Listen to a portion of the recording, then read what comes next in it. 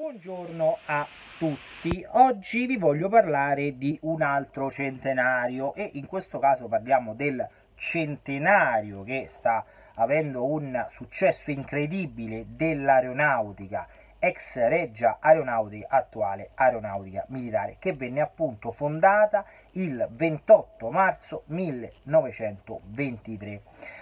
E diciamo che l'aeronautica ci porta a fare un numero impressionante di considerazioni sia nel rapporto che operativamente, tatticamente, strategicamente questa Forza Armata ha avuto in questi 100 anni, ma anche in relazione ai frequenti scontri con le altre forze armate. Diciamo che l'aeronautica nacque attraverso una serie di approssimazioni successive, di eventi che in qualche modo potessero caratterizzare l'idea militare, in quel caso del costituendo regime fascista, volte a rendere autonoma l'aeronautica. E sappiamo come l'idea in quegli anni perpetrata in vari modi, declinata in vari modi nelle varie realtà nazionali, in cui appunto si andava a identificare una forza armata autonoma e autonoma in tutto e per tutto come in Italia, cioè tutto ciò che volava apparteneva all'aeronautica, e qui in qualche modo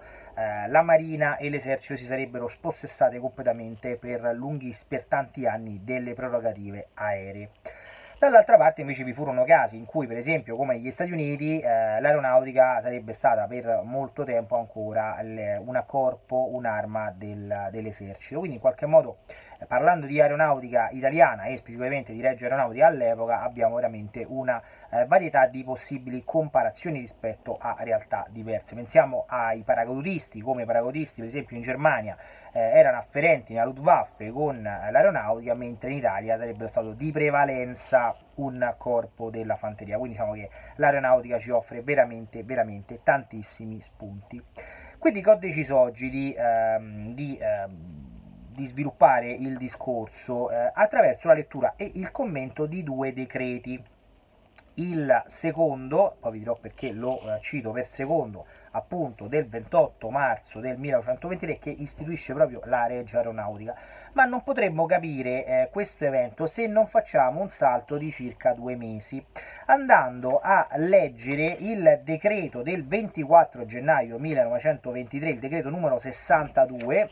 Queste cose le traggo dalla Gazzetta Ufficiale, quindi in qualche modo abbiamo dei riferimenti puntuali della normativa dell'epoca, che istituiva il decreto che istituisce il commissariato per l'aeronautica, che era, diciamo, l'anticamera dell'aeronautica in quanto tale. Sappiamo come Mussolini nel primo periodo tenne per sé, per lungo tempo, i vertici politici dei dicasteri militari, tant'è che per lungo tempo sarebbe stato ministro della guerra, ministro della marina e anche ministro dell'aeronautica.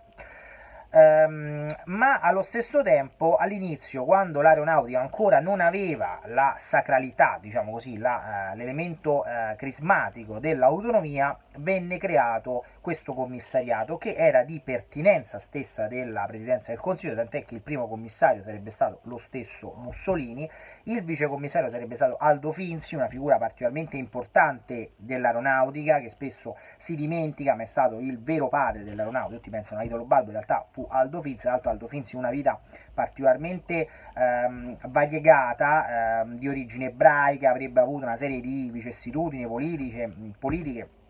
Venne immischiato a torto e a ragione nell'affaire Matteotti, tant'è che appunto poi venne sostanzialmente marginalizzato dal regime, fino a divenire sostanzialmente un oppositore al regime fascista, fino ad arrivare alle Fosse Ardeatine. Morì alle Fosse Ardeatine, quindi insomma, lo ricordiamo anche in questi giorni per un evento assai tragico della sua morte. Quindi capiamo bene anche come l'elemento di riferimento all'attualità, con le ultime polemiche sulle Fosse Ardeatine, ci offre anche l'occasione di andare a capire come uno dei fondatori, se non addirittura il fondatore della Regia Aeronautica, fu uno che poi è morto alle Fosse Ardeatine, diciamo prevalentemente perché era divenuto antifascista e anche perché era di origine ebraica. Quindi diciamo che bisognerebbe anche andare un po' a rinfrescare le idee su coloro che finirono alle Fosse Ardeatine e perché finirono alle Fosse Ardeatine. Detto questo, io vi leggo il decreto 24 gennaio 1923, numero 62, che istituisce il commissariato per l'aeronautica, quindi ancora vi era una sorta di cordone ombelicale con le precedenti due forze armate. Ricordiamo che appunto con l'istituzione della Regia Aeronautica tutti coloro che avevano attinenza a attività aeree aviatorie passarono nei ranghi dalla Regia Marina e dal Regio Esercito e passarono alla Regia Aeronautica. Pensiamo come il corpo aereo e poi l'arma aerea erano state prerogative del genio, quindi dell'esercito. Quindi Vittorio Emanuele III, per grazia di Dio e per volontà della nazione, re d'Italia, vista la legge 3 dicembre 1922 numero 1601, una legge che dava ampi poteri al governo, udito il Consiglio dei Ministri, sulla proposta del Presidente del Consiglio dei Ministri, di concerto con nostri ministri della guerra, della marina e delle finanze, sempre finanze perché cacciano i soldi, abbiamo decretato e decretiamo. Articolo primo. È istituito il commissariato per l'aeronautica, dal quale saranno esercitate tutte le attribuzioni del governo per quanto concerne l'aeronautica, così civile come militare, esercito, marina e armata aerea indipendente. Articolo 2. Il commissario per l'aeronautica è coadiuvato da un vicecommissario, in questo caso Aldo Finzi, che lo sostituirà in caso di impedimento e al quale potrà delegare tutte o parte delle sue attribuzioni. Egli pertanto emetterà decreti per la esecuzione dei provvedimenti relativi alle sue competenze, compresa l'organizzazione dei servizi aeronautici, e per il coordinamento del presente decreto con le altre leggi dello Stato. Interverrà o delegherà il vicecommissario e ad intervenire alle sedute del Consiglio dei Ministri, nonché a quelle del Senato e della Camera dei Deputati, tutte le volte che si trattino affari relativi all'aeronautica. Articolo 3. Per tutto quanto riguarda la prima organizzazione dei servizi e le relative nomine, nonché la esecuzione dei programmi aeronautici, il commissario per l'aeronautica ha facoltà, di concerto col Ministro delle Finanze, di derogare alle norme legislative attualmente vigenti, comprensive quelle di cui al testo unico sull'amministrazione e sulla contabilità generale dello Stato, approvato con Regio Decreto 17 febbraio 1884 numero 2016, nonché a regolamento per l'esecuzione del testo unico stesso approvato con Regio Decreto 4 maggio 1885 numero 3074. Articolo 4. Alle spese necessarie per il funzionamento del commissariato e degli organi dipendenti, nonché per l'acquisto e la riparazione del materiale, verrà provveduto con residuo dei fondi già stanziati per il corrente esercizio sui capitoli dei servizi aeronautici nei bilanci della guerra e della marina. Tale residuo costituirà il primo stanziamento del nuovo bilancio per l'aeronautica. Verranno inoltre stralciate dai bilanci del Ministero della Guerra e della Marina le somme ivi destinate per le spese generali e per i pagamenti degli assegni al personale dell'attuale servizio aeronautico. Tali somme formeranno un secondo stanziamento a favore del nuovo bilancio. Agli eventuali ulteriori stanziamenti verrà provveduto d'accordo col Ministro delle Finanze. Articolo 5. Il presente decreto entrerà in vigore il giorno della sua pubblicazione nella Gazzetta Ufficiale del Regno. Ordiniamo che il presente decreto, munito del sigillo dello Stato, sia inserito nella raccolta ufficiale delle leggi e dei decreti del Regno d'Italia, mandando a chiunque spetti di osservarlo e di farlo osservare. Dato a Roma AD 24 febbraio 1923, Vittorio Emanuele, Mussolini, Diaz, Tondi Revel, De Stefani. Ecco qua, quindi questa è l'istituzione della prima istituzione, scusatemi la ripetizione, dell'aeronautica in forma autonoma, ma ancora mancava l'elemento della Forza Armata, quindi avevamo un elemento politico di gestione, di amministrazione di quel settore dell'amministrazione pubblica, ma questo ci arriviamo appunto con il decreto, sempre dalla Gazzetta Ufficiale, dal Regio Decreto 28 marzo 1923, di cui oggi cade il centenario, numero 615, concernente la costituzione della Regia Aeronautica. Quindi diciamo, da oggi proprio la Regia Aeronautica è vigente, sottostante alla commissariato. Ancora non ci sarà il ministero, per avere il ministero bisogna aspettare alcuni mesi, però già è un importante, come un elemento, tanto comunque Mussolini era sempre il vertice dei principali ministeri e organismi politici, quindi in qualche modo, come si dice a Roma, se la cantava e se la suonava. Vittorio Emanuele III, per grazia di Dio e volontà della nazione re d'Italia, visto il Regio Decreto 24 gennaio 23, ecco perché ve l'ho letto, è importante, qui viene citato numero 62, che istituisce il commissariato per l'aeronautica, in virtù dei poteri conferiti al governo del re con la legge di 3 dicembre 22 numero 1601. Udito il Consiglio dei Ministri, sulla proposta del commissario per l'aeronautica, Presidente del Consiglio dei Ministri, di concerto con i ministri della guerra, della marina e delle finanze, abbiamo decretato e decretiamo. Vediamo che cosa decreta. Articolo 1. È costituita la Reggia Aeronautica, che comprende tutte le forze aeree militari del Regno e delle colonie, quindi tutte le altre due forze armate vengono spossessate della situazione aerea. Essa avrà una propria uniforme e propri distintivi di grado e di specialità. Ecco. Essa fa capo a tutti gli effetti al commissariato per l'aeronautica. Il personale della Reggia Aeronautica è soggetto alle disposizioni disciplinari e penali stabilite per i militari del Regio Esercito e della Reggia Marina. Articolo 2. La Reggia Aeronautica consterà di un comando generale della Reggia Aeronautica e dei dipendenti comandi di squadra aerea e di divisione aerea, che comprenderanno stormi di aeroplani da caccia, stormi di aeroplani da bombardamento notturno, stormi di aeroplani da bombardamento diurno, stormi di aeroplani da ricognizione, stormi di idrovolanti, un gruppo di dirigibili, una scuola della Reggia Aeronautica costituita da una accademia della Reggia Aeronautica e da una scuola di applicazione alle specialità, centri, depositi di aeronautica e servizi. Quindi viene istituita proprio a tutti gli effetti, anche a livello ordinamentale, come è costituita la Reggia Aeronautica. Articolo 3. Il personale della Reggia Aeronautica si divide in 3 categorie: A. Ufficiali, B. Sottufficiali, C. Truppa. Il personale delle prime 2 categorie si divide in navigante e non navigante. I gradi degli ufficiali naviganti verranno indicati con la carica aeronautica da essi ricoperta, secondo la precedente tabella.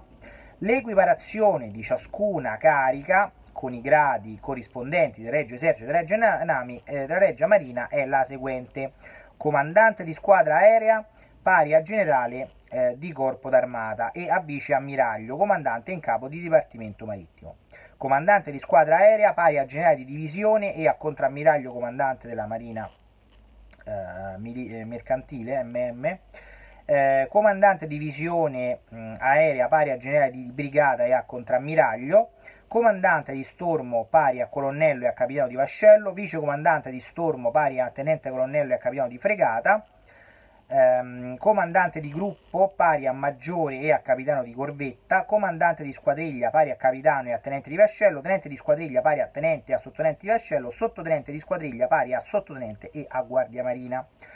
I gradi della Reggia Aeronautica sono equiparati a tutti gli effetti disciplinari e della reciproca subordinazione ai corrispondenti gradi del Regio Esercito e della Reggia Marina, come sopra indicati. L'equiparazione tra cariche aeronautiche e gradi del Regio Esercito e della Reggia Marina sarà raggiunta gradualmente. Transitoriamente il commissariato dell'aeronautica potrà conferire le predette cariche anche ad ufficiali rivestiti di grado inferiore a quello con cui sono equiparati dalla disposizione sopracitata. Articolo 4. Le nomine o le promozioni degli ufficiali ai vari gradi della Reggia Aeronautica saranno fatte secondo le norme stabilite dall'articolo 58 del Regio Decreto 30 settembre 1922 numero 1290. Articolo 5. Gli stipendi e le indennità varie degli ufficiali naviganti sono quelle dei gradi corrispondenti del Regio Esercito e della Reggia Marina. Gli assegni dei gradi aeronautica decorrono dalla data fissata nel decreto di nomina o di promozione secondo le norme stabilite dall'articolo 5 del Regio Decreto Legge numero 2 legge 2 novembre 1919 numero 2079. Articolo 6. È stabilita una indennità mensile di volo di lire 900 da corrispondersi a tutto il personale navigante della Reggia Aeronautica quando sia in attività di volo. Articolo 7. L'arruolamento del personale della Reggia Aeronautica avverrà con le norme che saranno pubblicate, in quanto non sia già stabilito nel presente decreto. Gli emolumenti saranno fissati con decreto reale emanato di concerto col Ministro delle Finanze. Articolo 8. I reparti della Reggia Aeronautica assegnati al Regio Esercito, alla Reggia Marina e al Ministero delle Colonie per esercitazioni e per effettivo impiego avranno l'ubicazione e la costituzione che sarà stabilita d'accordo con lo Stato Maggiore del Regio Esercito e della Reggia Marina. Detti reparti, pur seguitando a far parte integrante della Reggia Aeronautica, saranno per impiego la disciplina e il servizio locale alla dipendenza dei comandi del Regio Esercito, della Reggia Marina o coloniali destinati ad impiegarli. I rimanenti reparti aeronautici dipenderanno dalle autorità militari territoriali per quanto riguarda il servizio territoriale. Dette dipendenze saranno regolate da apposito regolamento che verrà concretato col commissario della Regia Aeronautica d'accordo con lo Stato Maggiore del Regio Esercito e della Regia Marina. Articolo 9. I provvedimenti necessari alla composizione della Regia Aeronautica, all'arruolamento e alla istruzione del personale sono di competenza del Commissariato per l'Aeronautica. La composizione delle unità aeree destinate ai servizi del Regio Esercito e della Regia Marina, sia nei riguardi dei tipi che nella qualità d'apparecchi o di aeronavi, nonché nei riguardi dei campi o delle basi di appoggio, sarà concordata dal Commissariato della Regia Aeronautica con lo Stato Maggiore del Regio Esercito e della Regia Marina. I programmi per le istruzioni di reparti specializzati destinati al servizio del Regio Esercito e della Regia Marina saranno stabiliti previo concorso con lo Stato Maggiore del Regio Esercito e della Regia Marina. Ovviamente è ovvio che qui ancora la Regia Aeronautica non ha un suo Stato Maggiore, è in formazione, è in Costituzione, che piano piano si andrà a fare. Articolo 10. Il Ministero della Regia Marina avrà facoltà, previ accordi col Commissariato dell'Aeronautica, di destinare a titolo temporaneo suoi ufficiali al servizio aereo allo scopo di costituirsi un nucleo di specialisti nell'impiego dell'arma aerea marittima, studi guerra aeromarittima ed equipaggiamento di velivoli imbarcati sulle navi, di apparecchi siluranti e delle aeronavi in servizio della Regia Marina. Vedete come qui già se ne parlava, si parlava di una collaborazione, solo che peccato poi che per gelosie, per invidie, per mancanza di bilancio, eccetera, poi alla fine non si sarebbe mai fatto. Analoga facoltà è da precisare che questo decreto è stato sostanzialmente scritto da Aldo Finzi, quindi Aldo Finzi era uno che ci capiva, perché è uno che capiva non solo di volo, ma capiva proprio di meccanica, di attività, era uno che aveva fatto la guerra, aveva fatto la parte della Serenissima, quindi la squadra Serenissima, quindi era uno che, diciamo, la guerra la conosceva sul serio e che aveva una grande competenza anche tecnica di studio, di approfondimento. Analoga facoltà è data al Ministero della Guerra per quanto riguarda l'aviazione terrestre. Articolo 11. Lo Stato Maggiore del Regio Esercito e quello della Regia Marina distaccheranno un ufficiale presso il commissario del commissariato dell'aeronautica per assicurare il necessario collegamento. Articolo 12. Il commissario dell'aeronautica ha la facoltà di trattenere in servizio a sua domanda e alle condizioni di grado, assegni e trattamento attuali il personale di aeronautica già dipendente dal Ministero della Guerra, salvo la situazione di grado, assegni e trattamento da farsi in base agli articoli 4, 5 e 6 del presente decreto. Il personale non trattenuto dal commissariato per l'aeronautica sarà rinviato alle rispettive armi di provenienza e riassumerà il grado e l'anzianità che aveva le armi stesse. Per quanto riguarda il personale della Regia Marina, il passaggio avverrà dietro domanda individuale per coloro che si troveranno nelle condizioni prescritte dal commissariato per l'aeronautica. Gli ufficiali e i sottufficiali del Regio Esercito e della Regia Marina che entreranno a far parte della Regia Aeronautica avranno il diritto di rientrare nel Regio Esercito e nella Regia Marina entro un periodo massimo di 3 anni dal loro passaggio, riprendendo il loro posto di anzianità nei ruoli del Regio Esercito e della Regia Marina. Analogamente, la Regia Aeronautica potrà eliminare entro lo stesso limite massimo di 3 anni gli elementi provenienti dal Regio Esercito e dalla Regia Marina che non ritenesse idonei. Nel senso che già si caratterizza come la Regia Aeronautica è una elite che fa un po', i propri scarti in qualche modo li rimanda al destinatario, diciamo così. Articolo 13. Con il decreto saranno stabiliti gli assegni per i singoli gradi della gerarchia di ufficiali, sottufficiali e truppa non navigante di concerto col Ministero delle Finanze. Articolo 14. Il commissariato della Regia Aeronautica è autorizzato a bandire i concorsi per l'ammissione del personale ad esso occorrente. Quindi diciamo che non solo si prende gli effettivi delle 2 altre forze armate che in qualche modo gli servono, ma inizia anche a fare degli arruolamenti appositi e autonomi. Articolo 15. È abrogata ogni altra disposizione contraria al presente decreto che entrerà in vigore il giorno della sua pubblicazione nella Gazzetta Ufficiale. Ordiniamo che il presente decreto, munito del sigillo dello Stato, sia inserito nel raccolto ufficiale delle leggi e dei decreti del Regno d'Italia, mandando a chiunque spetti di osservarlo e di farlo osservare. Dato a Roma a D. 28 marzo 1923, Vittorio Emanuele Mussolini Tandirever Diaz de Stefani. Tanta roba, nel senso che qui si fa veramente la storia d'Italia. Una storia d'Italia particolarmente anche sofferta, sappiamo appunto come dicevo, le grandi difficoltà che vi sarebbero state nel rapporto con le altre forze armate, con il tema di bilanci, come ci stanno il lungo periodo balbo, ma che in qualche modo ha migliorato, ma allo stesso tempo ha creato degli attriti, delle difficoltà, e quindi sappiamo che poi l'aeronautica avrebbe avuto una sua vita destinata in qualche modo spesso a dover collaborare obtorto collo con le altre forze armate. In realtà voleva sicuramente, era aveva un concetto un po' più duettiano della strategia e della tattica. Poi in qualche modo l'elemento pratico del Mediterraneo, degli scenari anche oltremare, della realtà appunto di avere come successive competitrici prima la Francia e poi soprattutto la Gran Bretagna e gli Stati Uniti, quindi si vede come un elemento di grande difficoltà all'interno di tutto quel bacino del Mediterraneo che in qualche modo rendeva non sempre fattibile la spendibilità dell'aeronautica, anche perché, come dicevo, vi erano molte volte delle difficoltà di coordinamento e quindi molto spesso le filiere di comando arrivavano a Roma, quindi prima di poter in qualche modo far intervenire l'aeronautica ad aiuto, a sussidio della Marina, spesso bisognava passare appunto proprio per gli stati maggiori di Roma e ovviamente si perdeva tempo e diciamo, l'effetto dinamicità, l'effetto rapidità era sicuramente un elemento che si perdeva purtroppo nei meandri della burocrazia e delle incapacità di poter coordinarsi sempre in maniera efficace, oltre al fatto che problema anche il fatto di che per 15 anni Badoglio sarebbe stato capo di Stato Maggiore Generale con una poca attenzione, poco desiderio, poca sensibilità verso un coordinamento effettivo, quindi sostanzialmente poi l'elemento era tutto un ruba-ruba, nel senso che chi acchiappa prima acchiappa meglio nei fondi,